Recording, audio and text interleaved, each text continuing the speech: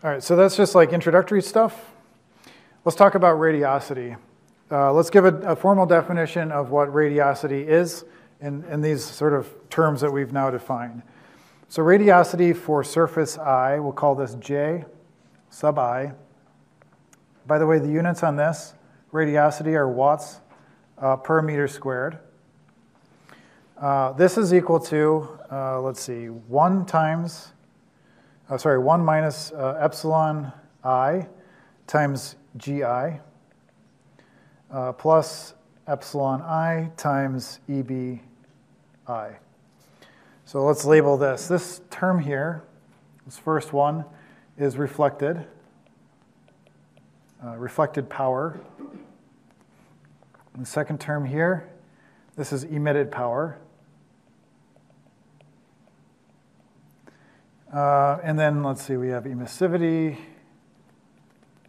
We have GI is irradiation. And then this EBI, as you know, is blackbody emissive power. Okay, so where did this come from? It's just the energy balance. We're saying for a given node I, the radiosity is composed of this reflected power part. So it's like everything that's coming in to the surface times the effective reflectivity. So this all assumes that transmissivity is 0, right? So what's reflected? Well, it's 1 minus epsilon times the irradiation. So that's what's going to be reflected out. And then what's going to be emitted is just our basic blackbody emissive power times the emissivity of that surface. Okay, so this is like what the radiosity that's leaving surface I. We can maybe extend this a little bit if we think about a surface energy balance. So let me just draw like another surface here. Draw another surface. And then let's say down here, so down here is like a metal plate or something like that. And what I'm saying is let's draw like a infinitely thin control surface around this, this body here, right? Control surface. And we think about this definition of a radiation. So you have the coming in, you have GI times, say, the area. So some of that's going to be reflected.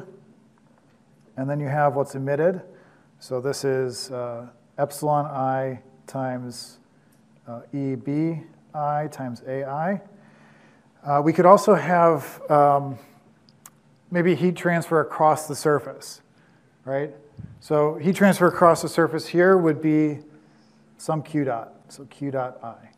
Question? Yeah, why does the reflected power term not include transmissibility? It would have to, so let's see. What we would have to do is somehow modify this equation. Let me step back. So what the radiosity equation is capturing is like the total light that's leaving this surface, right? Surface I.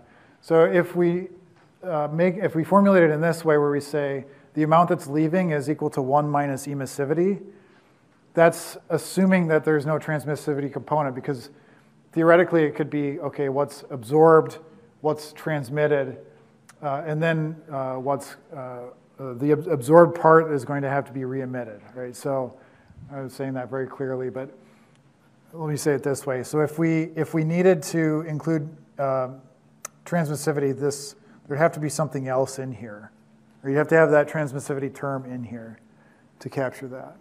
Does that make sense? Yeah, so that equation is assuming that the transmissivity is 0. Yeah. This equation assumes, this whole thing assumes tau I equals 0. So it's like an energy balance, basically. Other questions on this so far? Okay, so just continuing the thought down here. So we have this surface, we draw a surface balance on it. So we have heat transfer going maybe across the surface. So we can rewrite this radiosity equation using this idea of the surface balance and say, all right, GI times AI, that's my irradiation component, plus Q dot I, as I've drawn it coming in, minus JI AI. And so Ji AI is going to be the combination of that little vector I showed that's reflected off plus what's emitted. Right? That's the radiosity. So we're just going to multiply that by the area. All of that has to equal 0. Right? We're conserving energy. So if I just rearrange this, this is just saying Q dot I is equal to Ji AI minus Gi AI. Okay, so energy balance involving radiosity. Right? These are all just definitions that we can then use to develop a system of equations. So again, what this is saying is I have heat transfer across the surface, like through a node. If you go back to our network up here, this is like the heat transfer through that node is sort of entering into the radiation problem or leaving the radiation problem. That's what's being captured down here. Okay, so we're going to use this. We're going to manipulate it a little bit and hopefully find a way to express this in terms of stuff that we actually know about the problem. There's our radiosity equation. So this is, I think, what I just wrote, more or less. What let's do now is just rearrange this in terms of irradiation, G. So if we rearrange and solve for G, we get Gi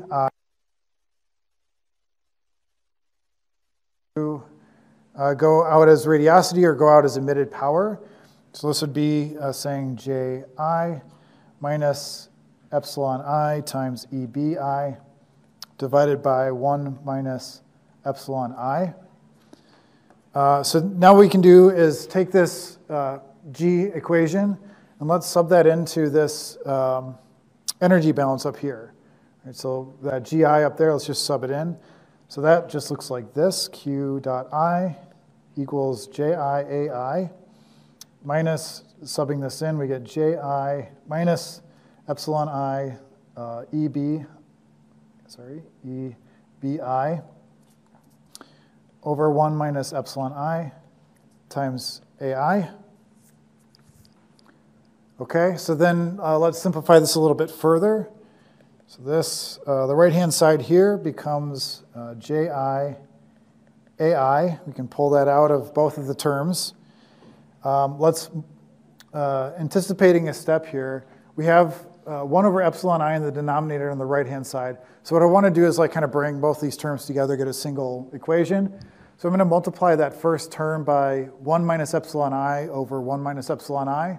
So we're not changing the result, but then we can add things together. So 1 minus epsilon I, 1 minus epsilon I, and then minus this whole thing over here still. So Ji minus epsilon I, EBI, 1 minus epsilon I. Oh, don't forget my AI over here. Then what we can do is, let's write out this expanded equation. So Q dot I is equal to, the numerator is going to be Ji AI minus Ji AI epsilon I minus Ji AI plus epsilon I AI EBI, all that divided by 1 minus epsilon I. Okay, we can cancel some stuff out. So that is this term, this term. I can bring the area out in front. I can bring the 1 minus epsilon, so this goes out in front, this goes out in front. 1 minus epsilon goes out in front. And I can rewrite this as Q dot I equals AI epsilon I over 1 minus epsilon I times EBI minus Ji.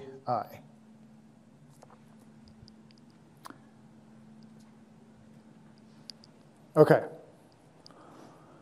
So why did I do that? Well, which is now a recurring theme in this class. But this looks like what, right?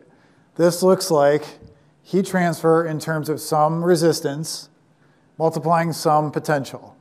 So for the last time, I will say that. Heat transfer times the resistance times the potential. The potential here now is related to like the black body emissive power and the radiosity. So now we have this rate equation that's relating black body power and radiosity in terms of this resistance-like thing. Okay, so it's maybe not clear like how physically this all relates. First of all, like black body emissive power is kind of a squishy concept. Like, what does that really mean? Radiosity is even worse. Like, understanding what that stuff physically means is kind of difficult. So, you have to stick with the process to kind of see how it goes through. But let's maybe parse this a little bit further because what you're going to get out of this is kind of a methodology you can use to evaluate these problems. So let's just make a note here that this again is like 1 over resistance. This here is like a potential.